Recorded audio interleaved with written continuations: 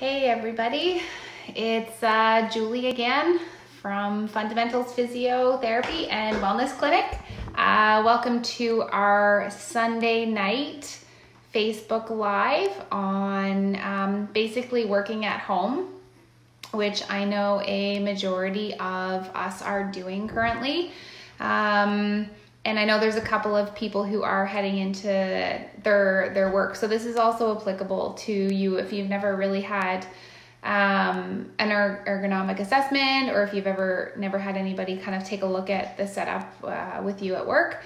So the layout for tonight, this should be a little bit of a shorter workshop. We're going to be covering basically what to look for when you are working, whether it be from home or at the office. And then we'll be kind of talking about the types of things that you can do to kind of alter and improve your posture, your sitting environment, and some little quick tips that you can do at home. And then we'll be talking about some different types of accessories that you can get if your workstation isn't quite as ergonomic as it could be. So it'll be a good little educational session for you guys. And then as well, we will be talking about just some stretches that you can do while you're working, that are easy to do at your desk, without getting up if you're starting to feel stiff, or if you're starting to kind of have neck pain, shoulder pain, mid-back pain, or low back pain, which we all tend to experience when we've been sitting for too long. So if anybody does have any kind of history of neck pain, low back pain, shoulder pain when they are sitting, make sure that you do comment or kind of hit the like button, just so I know what we need to address and if there's quite a few people that are having issues. If you have any questions, feel free to throw them in the comments. And then that way I'll be able to answer them throughout the 15-minute, 20-minute session. So the first thing to talk about is posture when we're basically working. You'll kind of hear a lot having to do with like sitting versus standing, and a lot of businesses have started going into the sit to stand desks, which are amazing, only because it's giving our bodies the opportunity to change position. One thing that I educate my patients on quite a bit is that sitting isn't horrible for us. I think we have this kind of notion that sitting in itself is bad. It's not always the fact that sitting is bad for us. It's the fact that we sit too long, for too long of a period. You know, if you're at work and you're sitting for 6 or 8 hours and you only get up once, to go to the washroom, it's not the sitting that has bothered you. It's more likely the fact that you have sat for 6 to 8 hours and not moved. Our bodies are meant to move. Our bodies are meant to twist. They're meant to bend to the side. They're meant to bend forward, bend backwards. And the problem with today's society is that we don't move enough. So I really try and encourage a lot of my patients to kind of alternate between sitting, standing if they have that opportunity, and just being aware of their natural posture. So what I kind of wanted to show you guys today is basically how not to sit, or take a look at somebody who's sitting not quite as well as they could be. So if they did have to sit for a long period of time, basically, what could we alter? So I have my husband here, Mike. He works from home, and he works from our home office. Our office was kind of custom built, so we had to adapt to the desk instead of basically, the desk adapting to us. So I'm going to show you him sitting in our chair that we used to have. And I'm going to kind of point out a couple of things why that chair and his setup, how many years ago did we move here? 3 years ago, why it was causing him some issues when he was at work. And he works for Sun Life, so he's sitting all day long, except when he now knows to get up and move around. And he's on the phone nonstop for 8 hours. So I'm gonna kind of turn the camera around to him, and I'm gonna show you guys little things that I notice with him sitting, so that when you go to sit at your desk, you know what to look for, okay? So we're gonna say hi to Mike tonight. Hi, everybody. He so doesn't know how to act right now. So that's totally okay. So Mike, can you show us how you would usually sit at your desk? So I usually sit like this at my desk. So when we moved here 3 years ago, this was the chair that he was sitting in. Now, if you take a look at him from the side, what you're gonna notice is his armrests are not effective at all. So he has no support on his elbows. And if you kind of look, he's nowhere near the back of the chair. So he currently has like no lumbar support. Now, what you're also gonna look at is the fact that his shoulder and this humerus, this bone right here, is not directly downwards. So really his elbow should be not quite 100%, but pretty in line with his shoulder. So he's got this flexion going on in his upper arm. And then what you're gonna see here is that his forearm is actually going upwards, right? So what he's gonna end up using a lot is these extensor muscles, and his bicep is turned on pretty much all day by being in this position.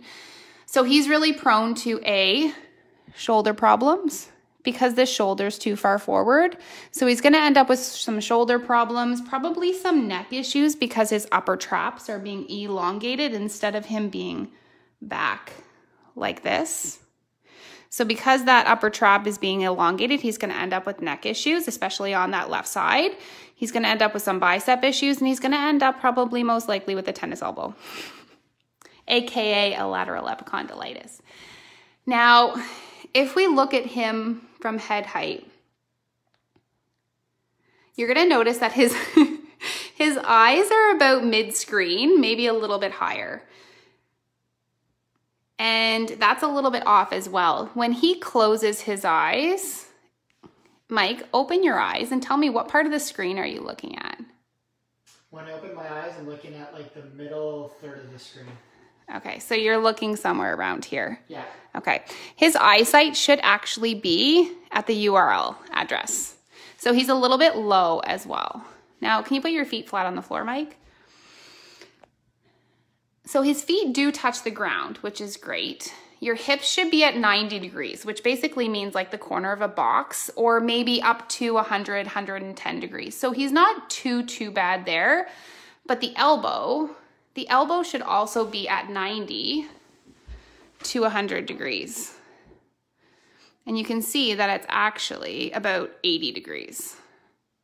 Okay, so elbow and hip should be anywhere between 90 and 110 degrees. So basically the corner of a box or a little bit wider. Okay, so he's pretty prone to some injuries there. So we're gonna swap out to his new chair. Now, because this was kind of a custom desk, we ended up finding that none of your regular chairs were tall enough.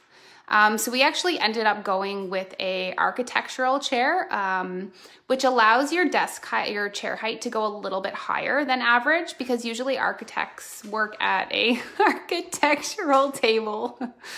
Okay, so what you're gonna notice, because they are high, they offer the footrest on the bottom, because if he didn't have his feet on the footrest, Mike, can you, yeah, his feet would be hanging. So if your feet don't touch the floor, you always need to remember that you have a stool. You need to have your feet on a stool so that they're supported. Now you can see that his chair here has the armrest. That's adjustable, so we can kind of modify that, put it lower, higher if we need to. And now you can see here in this chair, his bum is actually at the back of the chair. So he's got a little bit more lumbar support. Now, I always bug him because he doesn't go close enough to the desk as he should be. So Mike, I'm gonna get you to scoot a little bit closer to the desk. Yeah, there you go. So now you're gonna see how his elbow is a little bit more in line with his shoulder, right? So this is no longer here. So his upper traps are no longer elongated. They're in their normal position. So he's less likely to have neck issues now. And because the elbow is more directly underneath the shoulder, he's less likely to have rotator cuff, bicep, supraspinatus trouble right there.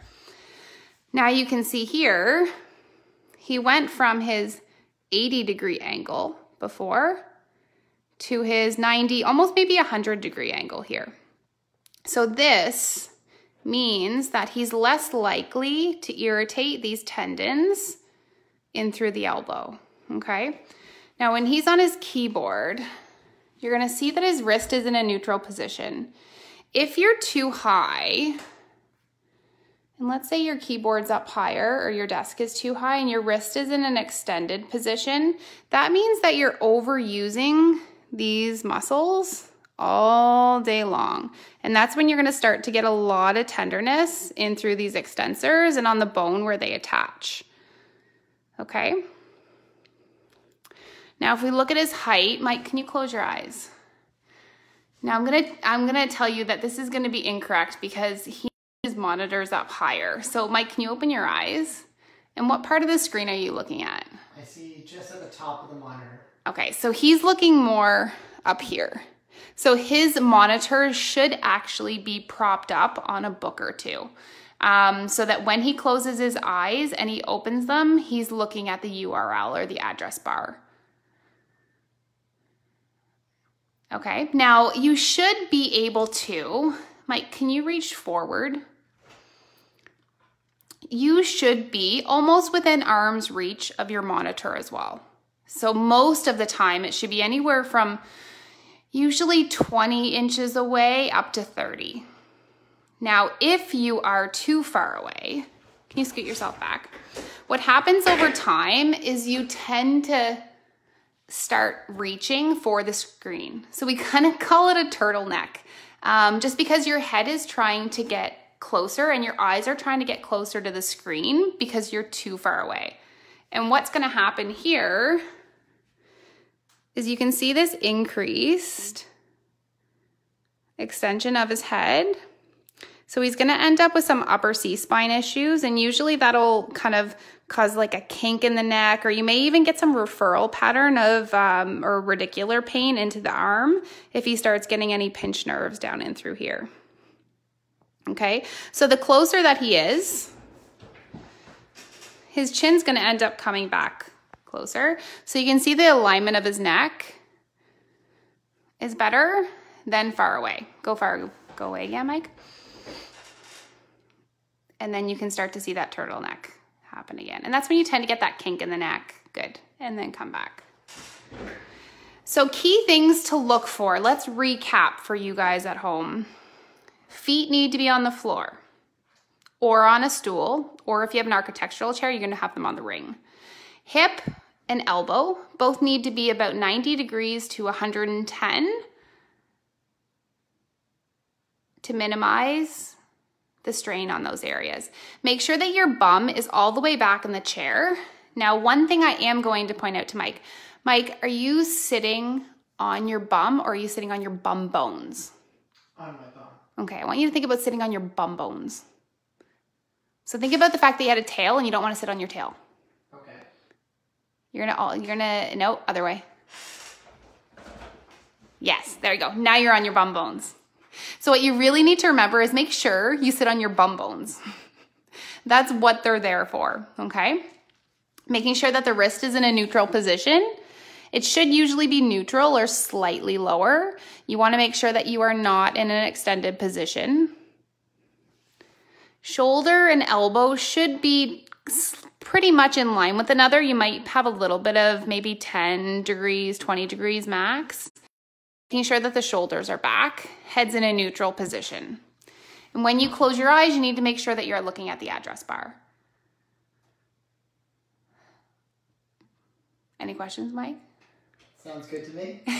What do you need to change now? I need to sit better in my chair. You can sit on your bum bones. Closer to my desk, and I guess I need to grab one of my economics books from university and prop them up underneath my 2 monitors. You got it. Okay, thank you for being my little test subject.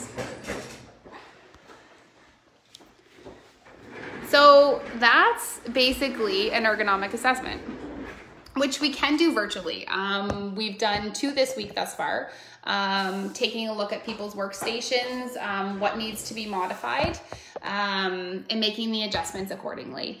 Now, sometimes people's workstations aren't modifiable. Like sometimes we have to modify them. So there's a couple of different accessories that you can get for your workstation. So I want to kind of briefly touch on those. If you can't seem to get the right height of your desk, there's always the opportunity of getting one of the pull-out keyboards, so that you're not kind of propped up and you don't have that extra bend. So if you can get the keyboards that tuck under the desk, then you can easily pull it out. If you are on the phone a lot, make sure you have a headset. I don't like when people are in sustained side flexion on the phone, especially if they're an admin, or they're taking calls, or they're at a bank or that sort of thing. So make sure that you have a headrest. They're a great investment. If you're typing off of a document, make sure that you have a document holder. Mouse pad. So we were talking about the position of the wrist. So when you are mousing, see if you can see this. If you are in a overextended position, so if you're like this, that means that there's a lot of strain on that elbow that we were talking about. So sometimes you can get the pads for the mouses, which will give a little bit of support here so that you can see that you're actually in a neutral position instead of an extended wrist position. Being an extended wrist position for too long will cause some irritation to those tendons. Now, a lot of people, if you do suffer from a tennis elbow or a lateral epicondylitis, it just basically means tendonitis of these muscles. They have actually come out with a ergonomic vertical mouse. So instead of being in this position, you're actually in this position. So it's minimizing the strain to the extensor tendons. And I'll show you there. So you can see that the alignment is like this instead of like this. And they're pretty affordable too. Vertical mouses are a great accessory to have and wonderful for the forearm. Now there's also sit to stand desks. So if you guys are stuck at home, the sit to stand desks are great because it gives you the opportunity to get out of the sitting posture. So some of them are kind of like pressure pneumatic, and some of them are automatic where you just press the button and they elevate and they decline, so you can go from sitting to standing. They have the extra height for the monitor, and then they have the one for your keyboard, and it sits literally on top of your desk.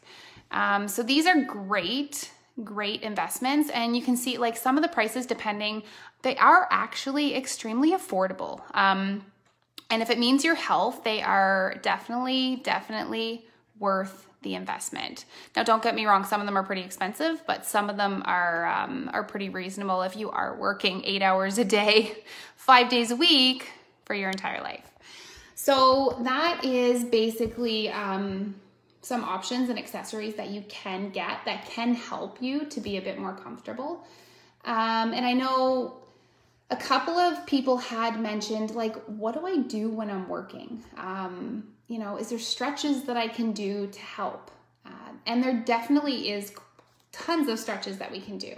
We just need to keep them nice and easy, nice and simple, so that you can do them throughout the day. And then just being able to incorporate them so you guys know how to do them properly, and making sure that they shouldn't be painful and you should feel good after them, especially if you're getting out of that kind of sitting, kind of slouch posture. So what I'm going to do now is I'm going to go through a couple of different stretches that you guys can do. Now, always remember, if anything's stiff, tender, just take it easy. If it's painful, then it's something that you probably don't want to do, and you want to check in with somebody like a healthcare professional, whether it be a chiro, your doctor, your physio, and say, you know, what stretches should I be doing at my desk? Because everybody's very different. So what works for one person may not work for another person. So as an example, out of everybody that's watching right now, how many of you guys sit at a desk a majority of the day? If you do, can you just hit like the heart button? Because I want to see how many people sit all day. I'm looking at a couple of your names, and 1, 2, 3, 4, 5. Yeah, so there is quite a few of you guys that do sit all day.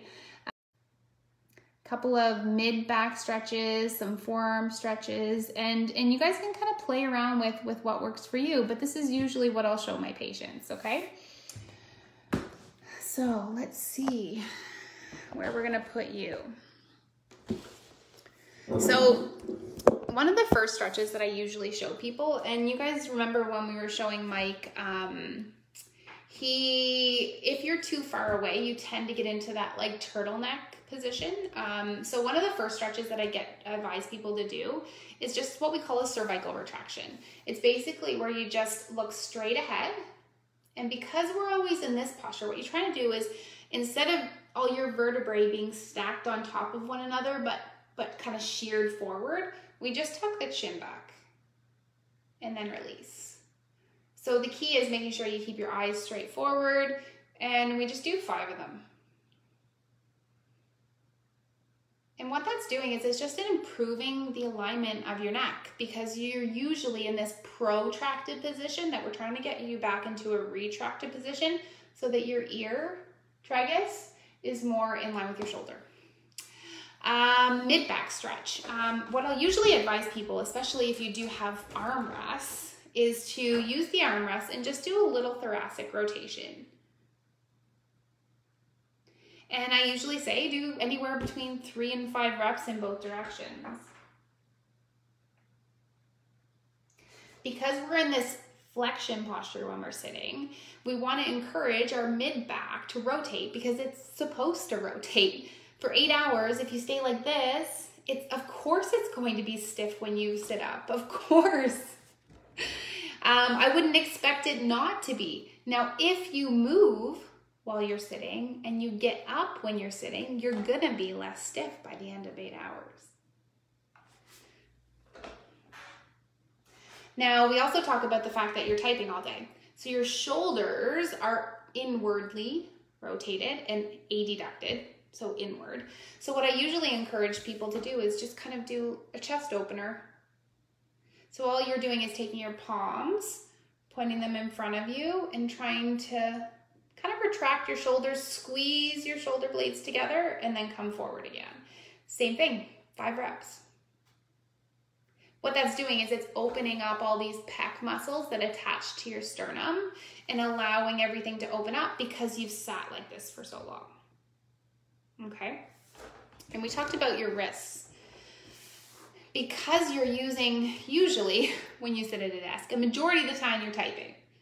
Anybody here sit at a desk and not type? The answer is probably going to be no, right? Is anybody going to say no? No, I didn't think so. Okay, so wrist stretches are really great. And we have two major muscles in our forearm. We do have other ones, obviously. But you can basically do a wrist extensor stretch, making sure that the elbow stays down, and then you're just stretching like this. Nice and gentle through the back surface of the hand, not the fingers. And it shouldn't be painful. Good. And then you're going to switch sides.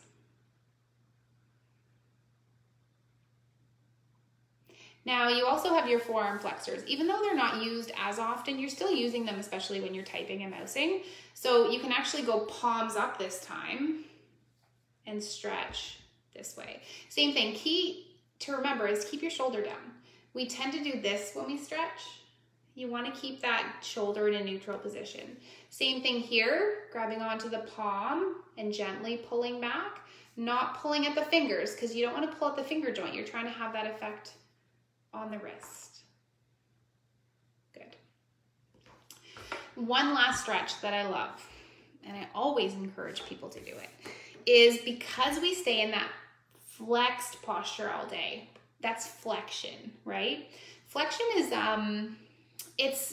it's not bad for you, but when you're sitting, if you are slouched, or let's say sitting with one leg underneath you, it does increase the amount of pressure in your discs. And studies have shown that a more upright posture reduces the strain and the pressure through your discs. So if I slouch, more pressure is going through. If I sit up tall, there's still pressure going through. Don't be wrong. We have my body weight and gravity and all those factors, but it's less. So if you're sitting for 8 hours a day, 6 hours a day, 10 hours a day, 12 hours a day, you want to actually encourage going in the opposite motion as long as it's not painful. So we have two areas that we need to encourage going backwards. We need to go backwards in our low back and our mid back. So sometimes if you just need a break, I suggest to patients just hands on their back, right around their tailbone area, and all you're going to do is just a gentle arch backwards to combat that flexion. So you're just going to extend. 3, 4, 5 reps. Mid back stretch, one of my favorites. Hands clasped together, which you can do in standing at your desk, or you can stay sitting in your chair. And all you're gonna do, this should not create any pain in your shoulders. If it does, same thing. You wanna kind of address it with your physio or with your healthcare provider. Is you're going to put your elbows on your table, clasp your hands, and you're just gonna bring your chest down towards the floor, tuck your chin in to protect your neck. You're gonna feel a really good stretch right around your mid-back area. And that's your thoracic extension. 2, 3 reps and you're good. So what you have to remember is when you are sitting for a long time, take into account that it's not always the sitting that bothers you. People always worry, like I said earlier, it's not the sitting that bothers you. It's the prolonged, sustained sitting posture. Our bodies are not meant to sit for long periods of time. Our bodies aren't meant to stay in any position for too long. And I'll give you a couple of examples. If you're in the hospital and you're on bed rest, right? We're not sitting, right? We're usually laying down. After 7 days of laying down, how do you feel when you get up? Stiff, horrible, right? If you are gardening and you're kneeling down or you're crouching, you're doing, 4, 5, 6 hours of gardening, how do you feel after being in that position for too long? Horrible, right? And okay, if I told you that we're gonna watch a movie, you were gonna lay down on the floor on your elbows and watch the movie like this, how would your neck feel afterwards? Good or horrible? Any position for a sustained period of time is what usually aggravates our tissues, our joints, our ligaments. If you stand in one spot for 5, 6 hours straight, how do you think you're gonna feel? I'd like to see you guys answer this. In the comment section, if I told you to stand for 8 hours, how do you think you would feel? I really want to see what people would say. If I told you to stand still 8 hours, you couldn't move at all, how are you gonna feel? Good? Bad? Stiff? Loose? No. You're gonna feel really stiff, just as if you were sitting, and tired. Yes, John, tired. And very sore, Diana. Yeah, 100%. So like I said, don't be afraid to sit. Don't be afraid to bend as long as you do it properly. Don't be afraid to stay in a position as long as you get out of it. usually what I recommend patients, if you are sitting and you do have a sitting job, you either want to have the opportunity to sit to stand, so using a sit to stand desk, or you get up every 30 minutes. And people say, well, I can't, I have so much work to do. What do? I can't get up, I can't walk around. It doesn't have to be for very long. You just have to get out of that position so that the ligaments that were stretched, the discs that were compressed, the muscles that were a little tired and fatigued have the opportunity to breathe again. So every 30 minutes, stand up and do a little back stretch. 30 minutes later, stand up and do a little rotational stretch. All you have to do is get out of that position for 20, 30 seconds and then go back to work, right? Have your lunch. Don't be afraid to move. There's no excuse not to move. Your work will get done. Your health matters. So as I always say, invest in your health because that's all that matters. We need to remember to treat our bodies well. Take the opportunity, stretch when you can, move when you can, change your positions, and don't stay still. Anybody have any questions about your ergonomic setup, how you can adjust things, some of the accessories that I talked about, if your workstation isn't modifiable, how you can modify it, or anybody have any questions about the stretches that we went over? I can't sit still. My leg's shaking. Okay, so if anybody has any questions about anything that I went over, feel free to message us, or you can give us a call to talk one-on-one with one of our therapists. You can easily reach us at 905-576-5065. You can also reach us via email at admin@fundamentalsphysio.ca. Or if you're still unsure about your work setup, feel free to give us a call.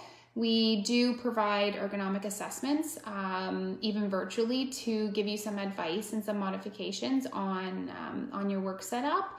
And because we are physios, they are billable under your extended health providers. And just remember, virtual visits are amazing. It gives you the opportunity for us to kind of see how you move in your home, see how you move at work, or how you don't move at work. And all the virtual visits, about 99% of the healthcare providers are covering the virtual visits. So if you have any questions, need advice, feel free to workshop tomorrow night on your neck. So just kind of learning a little bit about what makes up your neck, how your neck moves, and what sort of things can you experience with your neck. My goal with these workshops is not only to teach you, what can you do. I want to educate you on how your body moves, because I can show you exercises until the sun goes down. But if you don't understand why you have symptoms, how your body moves, how your neck moves, how your back moves, how your hip moves, how your pelvic floor functions, how your breathing functions, you're not going to know why. And as a physio, I have so many tools in my little tool chest that I want to share them with you. So follow us on Instagram at fun_physio. Continue to follow us on Facebook. And if you do have any workshops that you would like me to do, feel free to reach out. Now, one last recap. I have some exciting news. This Saturday at 8 a.m., yes, in your pajamas and with a coffee in hand, we are doing a pelvic health, pelvic floor workshop with Royally Fit online. So if you go to her Instagram at Miss Royally Fit, or my Instagram at fun_physio, and you click on our bios, you can sign up for that workshop. just to kind of learn about, you know, pelvic floor issues, postpartum, diastasis recti, that sort of thing. It's just so we can continue to educate the community. And if you guys have any questions, let us know. So have a great Sunday night. Keep that smile on your faces. Stay in contact with your family and friends. Stay safe. And we will see you tomorrow night at 8 p.m.